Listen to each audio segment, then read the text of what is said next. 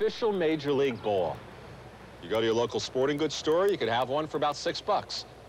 You go to your local ballpark, and some fans will do just about anything to get one.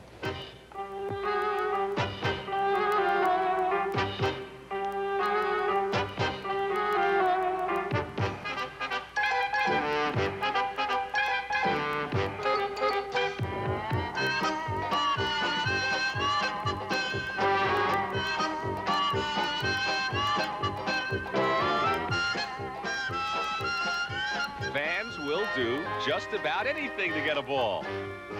But at Wrigley Field, when the visiting team hits a home run, fans in the bleachers will throw the ball back. Of course, years ago, everybody threw the baseball back. You had to. The ushers came and took it from you. Until Reuben Berman came along. The Polo Grounds, May 16th, 1921. The Giants hosted the Reds. The Giants won at 7-4, but the hero of the day turned out to be a fan, Reuben Berman. He caught a foul ball and refused to give it back, so the Giants refunded his money and threw him out. He then sued the Giants for $20,000. The judge ruled that Reuben did not act disorderly and ungentlemanly and awarded him $100. After the Reuben Berman incident, the evidence seems to indicate that the Giants changed their policy, possibly for public relations reasons, possibly because it was becoming increasingly more difficult to get the fans to cooperate with that custom. And so, beginning about the middle of the 1920s, the Giants and all other major league clubs gradually switched to a policy that allowed fans to keep any baseball hit into the stands. And that became known as Reuben's Rule. Reuben passed away in 1976, but his nephew in Los Angeles with the honest-to-goodness name of Len Berman would like the Hall of Fame to recognize his uncle in some way. The point he always made, and he told this story to the family many times, he was interested in having the fans retain the baseball. I think it's the only sport in America where the fans can actually go away from watching a ball game with a souvenir of the game that was in the ball game.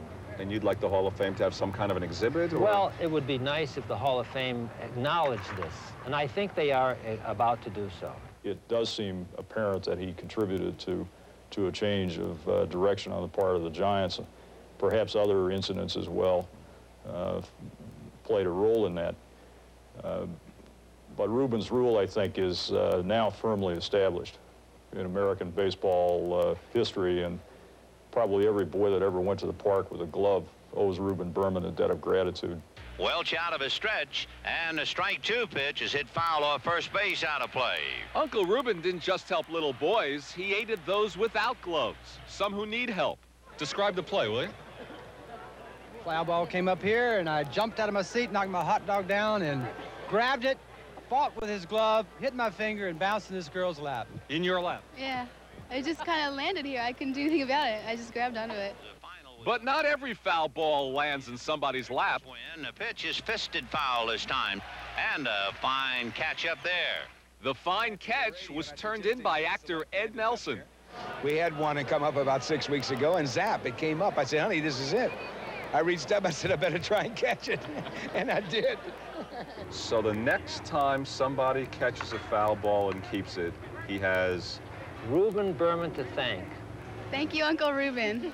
Uncle Reuben, thank you. Thank you. This is Len, no relation to Reuben Berman in Los Angeles. Thank you, Lenny. Lenny, a busy man this week.